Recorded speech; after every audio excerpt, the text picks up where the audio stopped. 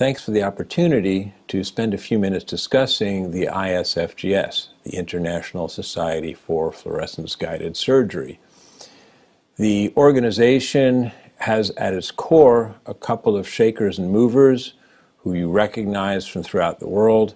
It is a truly global, international, and interdisciplinary organization. As you can see, Fernando Dip from Argentina is the president, Michele Diana from IRCAD France, the secretary, the president-elect, Dr. Raul Rosenthal from Cleveland Clinic, Florida, and the past president, Dr. Takeaki Ishizawa from Japan. These people represent the spectrum of surgery, and indeed, our International Advisory Board is from North America, South America, Europe, the Middle East, Japan, and Australasia. It is a truly interdisciplinary international organization. As you look down the list of renowned experts, you see that these folks represent endocrine surgery, general and plastic surgery, basic science such as biochemistry, cardiothoracic and plastic surgery, more basic science with molecular and cellular pathology, epidemiology. The group is beyond just surgeons. Biomedical engineering, as you can see listed as well, from around the world. This is a very unique society because it is new and because it encompasses so many different disciplines within and from outside of surgery from around the globe with different levels of expertise. Most recently, the society has started to have regional advisory boards and regional chapters. So you can see Argentina, for example, Japan, Australasia. Overall, we've grown rapidly during COVID by about 50%, give or take, from 665 members in November 2020 to 924 members in December 2021. And thanks to COVID, we are offering a special for free membership for 2022, which is one of the reasons that I'm here with you today sharing the ISFGS information, because we are looking for an infusion of many more people, like-minded people, and people who may not completely agree with the technology, because it's important that we hear from those people as well. The bulk of our members are from the US, but not the majority. Just the largest single number. You can see from Europe, from Latin America, from Africa, really all over the world. But we need to hear from everybody. Depending upon your experience, you may have different things to share, and we need to know that. You can look down the list, and if your country is on this list, we need to increase the number of people by your joining ISFGS. If your country is not on the list, let's be sure that the next time Dr. Rosenthal or Dr. Dip or Dr. Luigi Bani or any of us give a lecture, that we have your country listed too. The newest addition, as I mentioned, in addition to the advisory boards, are the international chapters in Asia, in Europe, and Dr. Luigi Bani mentioned that in December 2021, mentioned during our first panel for this meeting, mentioned that during December 2021, the first ever chapter, which was the European chapter, held a meeting in Milan, Italy. There's also chapters in South America and North America. In addition, as I mentioned, it's not just surgeons. Although the majority are surgeons, 57%, we welcome surgical trainees and residents. We don't have too many of them yet. Nurses, hospital administrators, industry partners, all kinds of people. Again, the more views we get, the better the information is going to be at the end of the day. And specialties as well. Although we have a large number of general surgeons, 180, there are surgeons from virtually every discipline here, including multiple categories within other.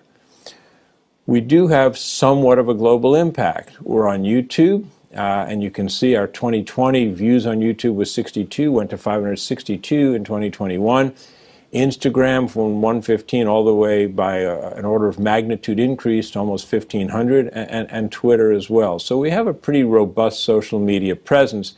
And very importantly, we have a webinar series. And actually, I should say we have several webinar series. At present, we have an English language series and a Spanish language series, but there's no reason why in the future we can't also incorporate other languages to have webinars getting out the message. I direct you to this page. the International Society of Fluorescence-Guided Surgery webpage, www.isfgs.org, for more information. This particular page, it shows the Latin American webinars in Spanish. And our website is getting a lot of traffic. So again, while we had 24,000 page views in 2020, in 2021, we had almost 36,000 page views. And very importantly, the number of new users pretty much doubled, and the number of sessions pretty much doubled.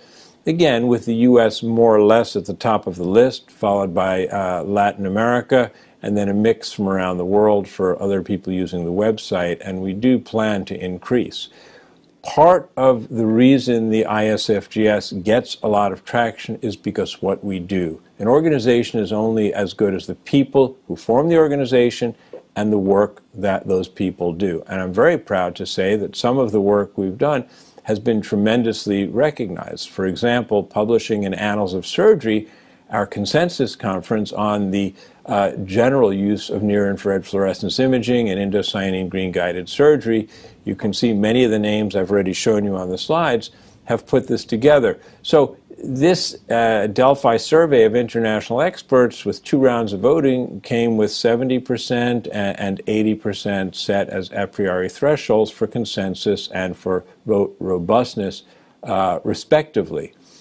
And you can see how it worked out. We had 6 different surgical scenarios: cholecystectomy, general colorectal surgery, and so on. I won't read the list.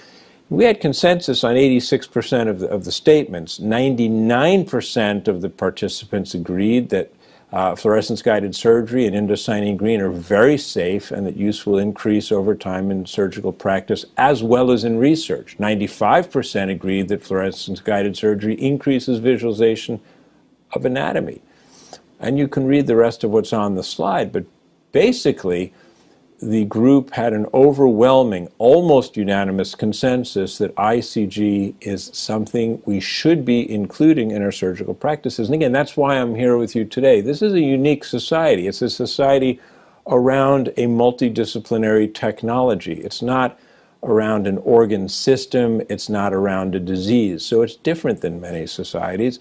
And in addition, it is completely democratic. Anyone who wants to join can join at present for free to participate in the investigation and dissemination of knowledge of this amazing, or at least what we feel, amazing advance in our ability to see during surgery. So you can see some of the statements and some of the consensus amongst the 19 experts, pure consensus in many of them, near consensus in others. But basically, we feel that it's a better way to see, a better way to visualize tissues. So if we look at the consensus support for fluorescence imaging, there's strong support, largely from work done by Dr. Rosenthal, of laparoscopic cholecystectomy and being able to see the critical view, anastomotic assessment, the work done by Mike Stamos and others with the original Pillar trial. And again, many things listed on the slide, but some newer ones, like, for example, sentinel node mapping and gastric cancer surgery. Although, as we heard during our first session from this program, these areas are also coming online. And I will direct you to one of the upcoming issues of Surgery, in which there will be a special supplement from the International Society for Fluorescence-Guided Surgery, including 7 more Delphi study articles, all of which will be open access, that will show us some of the other feelings about ISFGS as reached by consensus from the group. So our first paper was published in the Annals. The next special edition will have these articles as listed on cholecystectomy, colorectal surgery, lymphatic surgery, gastric, plastic, thyroid and parathyroid, and then a summary. So stay tuned for later this year for the ISFGS supplement in surgery. In addition, the ISFGS is supporting work, which again is why I encourage people to join and to participate in this group. There's a 2-round Delphi survey on the use of fluorescence imaging during pancreatic cancer surgery, and publication is pending. And then another possible Delphi study on sentinel node detection in breast cancer surgery, with data being collected by Kevin White and the study being supervised by Drs. Rosenthal and Dipp. with early planning for a possible Delphi study. In addition to all that I mentioned that we do as surgeons and with our non-surgical colleagues and collaborators within ISFGS from around the world and through all facets of medical care, basic sciences, epidemiology, basic research and the like, we also have some patient resources out there that explain to patients in very simple, easy to understand terms how fluorescence imaging works, so that they too can understand what's going on. So showing the benefits of fluorescence-guided surgery, what is fluorescence-guided surgery, and these are very simple, easy to use. They can scroll through pretty quickly, the key points. These videos, I'm sure with time will be in a variety of languages, but they're very professionally illustrated and I think quite helpful for patients who are thinking about, well, you're injecting this dye into me, provided the patient doesn't have some contraindication to injection. What does that exactly mean? And they can look through doctor-patient discussions. It'll give them some ideas of what questions they may want to ask, what are the problems that we're trying to solve with fluorescence imaging, what are some of the potential advantages of fluorescence imaging, what are some of the potential problems, what do they need to ask about that may be potential contraindications. This one shows beautifully the kind of work that Drs. Rosenthal and Dipp did, showing very clearly differences between white light imaging and fluorescence imaging, and then offers patients the opportunity to find surgeons in their area by zip code assessment, and as I've been giving a pitch here today, it engages surgeons. So we want to hear from you. We want surgeons from around the world, regardless of your experience with fluorescence imaging. We need to know. If you're not using it, why not? If you are using it, what have you found? How can we help better improve the field of surgery through better visualization through fluorescence imaging? There are patient portals just recently launched, mostly in the US, so far 619 users.